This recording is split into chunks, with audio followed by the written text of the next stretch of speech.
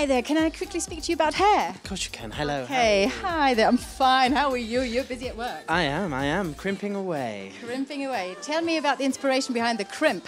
Well, if you've seen the stage, you see all the forestry and all the sort of... So we were going for sort of a really open sort of feeling of etherealness. And crimp is a really great shape, and it sort of neutralises all hair types. So if you've got curly hair or straight hair, it kind of works for every single hair type.